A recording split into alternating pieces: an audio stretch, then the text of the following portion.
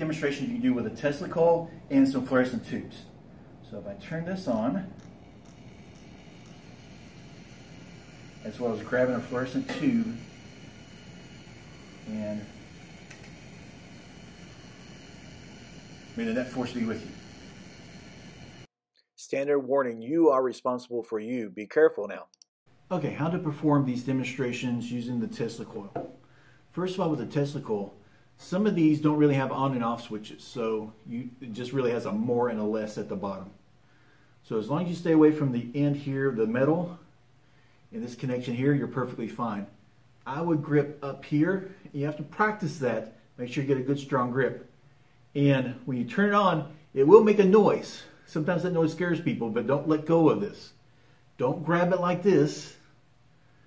Just stay up here with that tip as much as you can. So leave a gap right there. Next thing is with the fluorescent tube.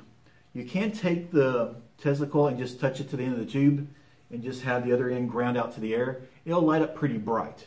So you can just do that if you want. Or sometimes people use a Van der Graaf generator or one of those plasma spheres to do the same thing. Either one's fine, but if you use the Tesla coil, you can actually charge yourself up like what I did in the video. Make sure the student doesn't have a smartwatch or a cell phone on them. And have a student hold on to the other end. Make sure they don't hold on to near the metal because it will give them a little shock. It won't hurt them, but it might scare them and they might drop the tube. So have them hold up here, and then you can grab onto the other end and you'll light up the tube. You can actually even run your hand up and down the tube and the brightness of the tube will actually follow your hand. Okay. So that's a pretty neat demonstration. Then you can take it from them. The bulb won't stay bright. It'll dim just a little bit because you're using the air as the ground, but it will still stay bright enough in a dark room for you to make the bad Star Wars joke. And then you can have them grab onto it again. Make sure you ask them, do you got it? Before you let go so they don't drop it again, because we don't want to drop this. And then you can use that same student or maybe a different student to use the decorative bow on that I'll get to in the second part of this video here in just a second. The other thing is I wore this over my head, and I have a separate video showing you how to build one of these that I'll link in the description, or I'll link to the cards on the end of this video. But it's pretty easy to build. You can do it in just 10-15 minutes. We're just going to solder this wire onto two of the leads and have the two other leads near you, and then a grounding wire going to the ground. But you just put this over your head. About half the ring will be lit up as it was in my introduction. But again, there's a separate video on how to build one of those. The last one is to take one of these tungsten light bulbs, and you can actually put the Tesla coil, have a student hold it, you put the Tesla coil near this end, and it will light up just like one of those plasma spheres. And students can actually move their fingers around, and the electricity will follow their finger. They're perfectly safe. They won't feel anything. May feel a little vibration just from the electricity or something like that, but they won't feel a thing on any of these, so they're perfectly fine.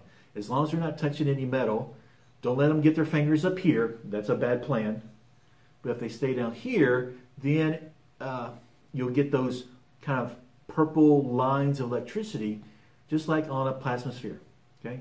And the next part of the video talks about that, and I demonstrate how to do it. So hold on.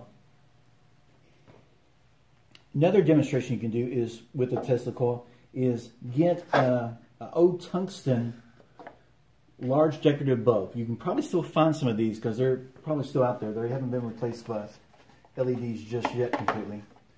But you can use this with the Tesla coil to basically create one of those plasma bubbles. Let me hit the lights and I'll show you what it looks like.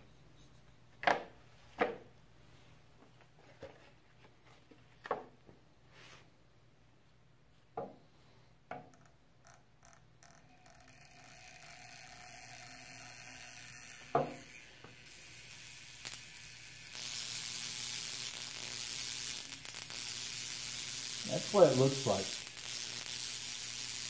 So you basically create one of those little plasma bubbles, or plasma spheres. Plasma balls. That's what you call them.